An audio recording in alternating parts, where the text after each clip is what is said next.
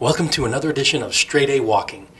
We're here outside of Job Corps and we're going to bust in on our friend Kristen, who is a senior admissions counselor, and ask her some vocabulary questions. Are you ready? Let's go.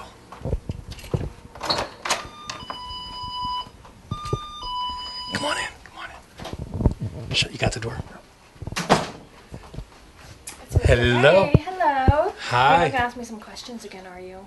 Yes, that's what I'm here for. You know, we're Straight A Walking. You know, we're going to ask Kristen some questions. Okay. Are you okay with that? I think so. Let's see. I would say Wickham's charm could deceive Lily into tricking her into believing that he was an honorable man, leaving her totally unaware of the ostentatious life that he had led up to that point. That could work.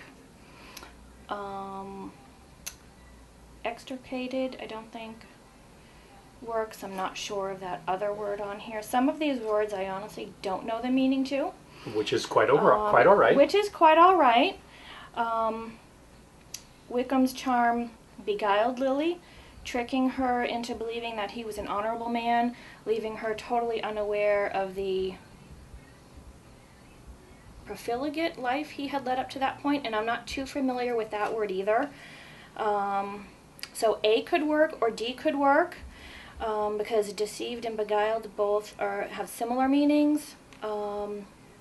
Ostentatious may or may not work there in that second question.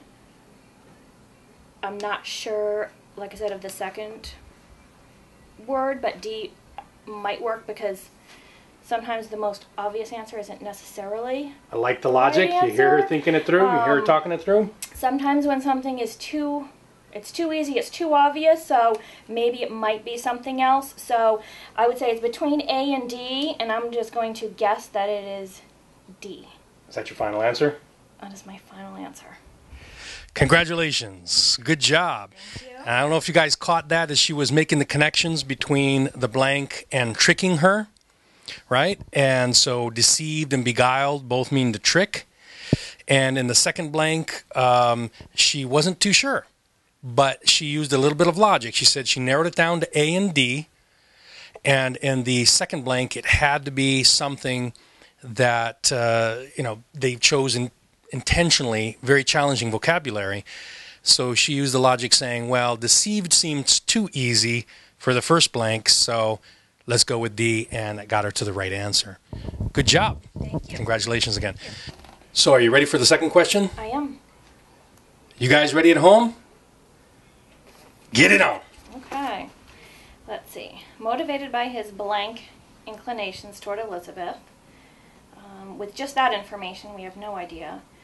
Darcy blank, all those to whom Wickham was indebted, thereby indirectly professing his love. So he must love Elizabeth, and he could be affectionate toward her.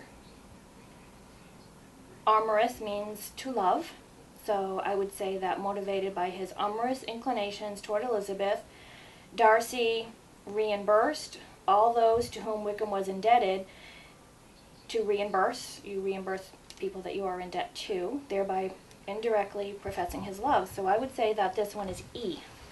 Final answer? Final answer. Good job. 2 for 2. Excellent. Let's give it up for Kristen. Woo! Thank you. All right. Congratulations. Now, we don't know if you're able to beat the students at home or not, but that really doesn't matter because we're just having fun. Thanks for taking time to have fun with us today, Kristen. Thank you. Enjoy. All right. Take care. Thank you.